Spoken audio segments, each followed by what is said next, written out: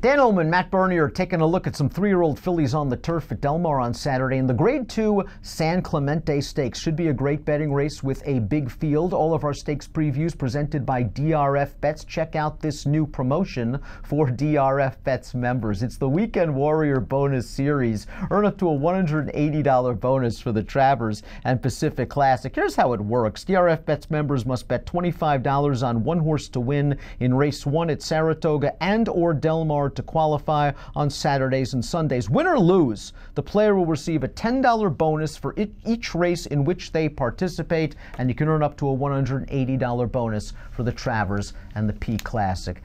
Now here's the field for the Grade 2 San Clemente Stakes. Again, it is a big field, and I'd like to start talking about the number 2, Miss Bad Behavior, Matt. And I thought this one ran quite well last time out in the Grade 3 Providencia Stakes way back on April the 7th. I thought she set a legitimate pace while pressed by Paved, a horse that came back to win the Grade 2 Honeymoon Stakes with an 87 buyer. She ran well. The winner just ran by her in the lane, but she is tactical. She can be forwardly placed. She has a great inside post position. I think she's the one to beat. I think 9-2 on the line is fair. I'm a little worried about this layoff. Is it a prep for the Del Mar Oaks? Yeah, I mean, it's certainly possible. I think you can almost look at that for many of these girls in here, though, if this is nothing more than a means to an end to get to the Del Mar Oaks. But at the same time, we've talked about it, how valuable a graded stakes placing is, let alone a graded stakes victory. I like Miss Bad Behavior. She hasn't done anything wrong in any one of her 8 lifetime starts. You brought up the tactical ability that she has. She can go to the lead. She can sit just off. I think her best game in a race like this, considering it looks like there's going to be a very, very spirited pace, would be to take off and sit just off of a target rather than get into a prolonged duel with anyone. But look, I have no knock about anyone that looks at her and says she's the horse to beat. One of the horses that figures to be on or near the lead is the number 10 War Heroine, who defeated Miss Bad Behavior going down the hill in War Heroine's turf debut way back in February. Now War Heroine has come back and won. She is 2 for 2 on the lawn. The big question for this speedy daughter of Lonhro is distance. Can she get the trip, especially if she is pressured on a fast pace? Yeah, that's the million-dollar question for her is, can she handle the distance and can she handle other heat? Because thus far in 3 lifetime starts, she really hasn't shown too much of a rating gear. I guess she sat slightly in that Sweet Life 3 starts back, but really her best game is her speed. And if you think that she's going to go out there and if you think other horses are going to push her, boy, all of a sudden, if I were backing her, I'd be sweating that final quarter of a mile. The 11, Pursuing the Dream, Timeform US has this horse very prominently figured in the pace projector. We check that out right now. I'm surprised. And the great thing about the pace projector is you can handicap it. I think War Heroine's going to make the front in here. But Pursuing the Dream, the 11, we have her out there on the lead. She tried that last time out against 1X-Foes. It didn't work out. She's cross-entered on Friday. This is pre-scratches and changes, this preview. Yeah, I think she's just a little bit exposed at this point against better horses anyway. 2 starts back. Didn't think there was any real excuse. That Senorita, it hasn't come back sparkling. And she had a pretty good trip, all things considered. I know the Winter Treasuring was the one that was cutting out the fractions, but I didn't see any real excuse. And again, from a speed figure standpoint, she's just a little bit light. Let's talk about Miss Sienna, the number 4. Mike Smith gets the mount, blinkers on for a very good trainer in Phil D'Amato. This horse has only raced once in North America. I didn't think that trip had to work out, chasing on the outside. The blinkers might get her focused. You do have to respect this barn. And these European horses, they can benefit from a hot pace up front.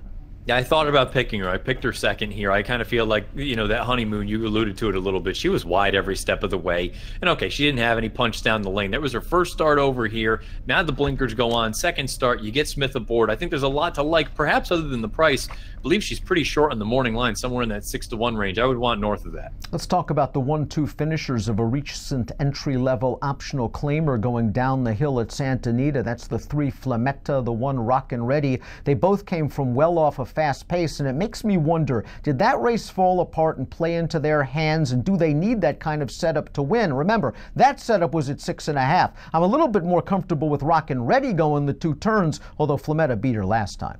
Yeah, really, that kind of felt like a scenario where those are horses that, like you say, they're more forwardly placed on a route of ground.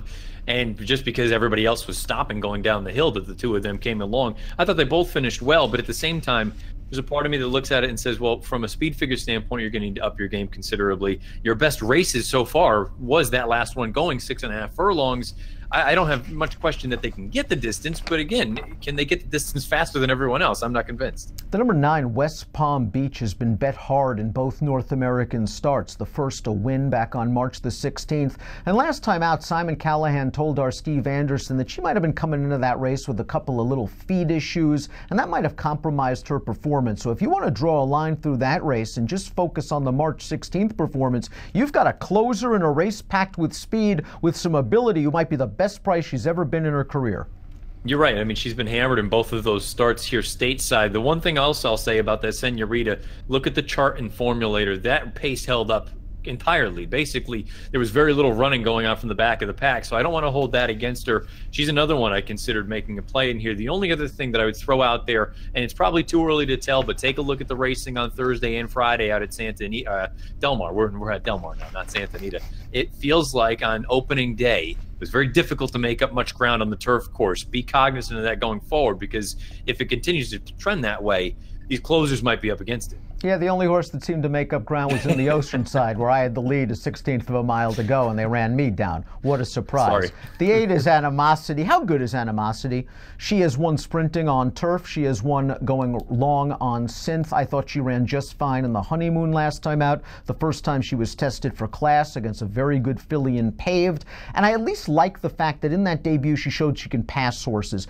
I think Drayden Van Dyke realizes that War Heroine is fast. I think he's going to break. He's going to let that horse go, and I think he's going to try to sit in the second flight. She's got to run a little faster, but there's something here. The other key for her, I think, anyway, you go back and watch that Honeymoon. She was pretty eager early on. She wanted to go, and Giovanni Franco had a hard time getting her to relax. If Van Dyke can get her to relax a little bit and switch off early, like you say, she's shown that she can pass horses.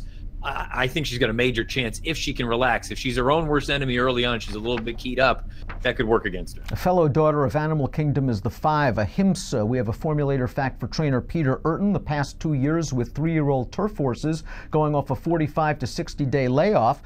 Urton's 36% with a $4.01 ROI. I promise you that's a good formulator fact. Ahimsa's race on April the 27th. Good effort, to be sure. What happened last time out in the Black Pearl? I know that was a fast pace, and I know that she was dueling, but the horse that she was dueling with was 17 to 1, and she finished way ahead of Ahimsa.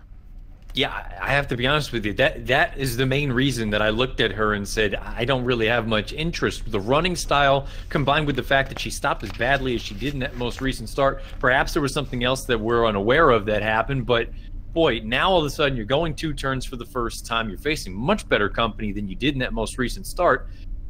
I got to be honest, I'm sitting back and saying, you got to prove to me you can do it. Let's talk about one of your favorites, the 14, Ollie's Candy. Undefeated from 3 starts. She's won on synth. She's won on dirt. She's got a big turf pedigree. The dam was a graded stakes winner on the turf. She won that graded stake in her turf debut, and she has already foaled 1 first turf winner. Formulator fact for Ollie's Candy's trainer Bill Morey. Past 3 years, last out winner, dirt to turf, 36%, $3.50 ROI. We know distance isn't an issue. How worried are you about this post and the fact that she likes to be somewhat close to the pace? Yeah, to be honest, that's the only real question I have. And it sounds a little bit silly because she hasn't actually run on turf, but you brought up the pedigree and you brought up all the sort of situations with formulator facts with Morey. The outside post is no bargain. I mean, breaking from 14, going a mile. I suppose the only good thing is I know that she doesn't have to have the lead. And you know what? If she has to give up a little bit of ground going into the first turn, let's say she's 3.5 paths off the rail, I would think I would take that in a heartbeat. I think she sits just off of those shorter distance horses as the horse is stretching out. And I just kind of feel like she, in many ways, to me, is the horse to beat in here, with the exception maybe of Ms. Bad Behavior. Let's talk about a couple others before we get to our picks. Dulce Ride, another one trained by Richard Baltus, made a nice impression going down the hill in her first start for this barn and her first start off this long layoff, and I think she acts like she'll go longer. She popped to her left lead at the wire, but to me, I think that was more a sign of her being a little bit green. You saw that her ears were up at the end. I agree with you. I kind of feel like she's an interesting alternative. If you're looking for a big bomb in here, I think she's one that you can consider. I thought Streak of Luck ran fine, but just fine against much weaker horses last time out. Calbred's 1X. She's certainly got a pace to run at. Look at that half-mile split, 45 and 3. The race was won by My Aunt Tilly, who came from the back of the pack, but Streak of Luck, you could argue, was definitely helped by that situation, and after 10 starts, I'm not sure how much more improvement's left. Yeah, and that race hasn't come back all that strong thus far. I know they're older horses, but we kind of know what they are at this point. I think she's overmatched. Lexington Grace won last time out, a 1X going a mile at Santa Anita, but I'm not sure if I love that race. That pace held together despite it being color-coded red at time form, and I wonder if the 80 buyer might be her ceiling right now. Yeah, I got to be honest with you. To me, I'm looking at the Providencia as a more representative running line, and clearly that's not good enough. She was beaten by almost 5 lengths in here by horses like Fatal Beret, who we know what she's capable of, and Miss Bad Behavior. I look at Lexington Grace and say minor award at best. I'm going to make a case for Miss Paintour, perhaps underneath at a gigantic price, because she ran a fig with a good trip 2 starts back, going a mile at Santa Anita that would put her right there with the top contenders in this race. And last time in the honeymoon, she was chasing, and all in all, it wasn't a bad performance at all to finish 3rd. I think she has shown some ability on the turf, and with a fast pace in front, she could come running late and spice things up in the exotics. Considering the honeymoon was her first start off of a little bit of a layoff, if you like Animosity, and I know that there's a case to be made for Animosity being lightly raced, but this filly's lightly raced as well. I remember her debut at Gulfstream. I thought it was awesome. It might have been the first race of the entire meeting. I think there's a scenario where if you run that race 2 starts back, she's got a big chance in here, and she's going to be many times over the price of a horse like Animosity in this spot. Top picks in a big field, pre-scratches and program changes. The San Clemente, you're going with Ollie's Candy, and out of the gate horse swatch for you. You liked her last time out in the summertime, Oaks, and heck, it wouldn't surprise me if she could run on broken glass. Yeah, she just feels kind of like a stone cold runner. Now, maybe the circumstances are going to be in this spot here on Saturday afternoon, but from a talent standpoint, I think she's every bit as good, if not better, than everyone else. And you can look at it as well and say she's a graded stakes winner on dirt. If they get even a placing here, I think the Connections will be thrilled. But if you get a graded stakes winner on turf and dirt in her first 4 starts, sky's the limit.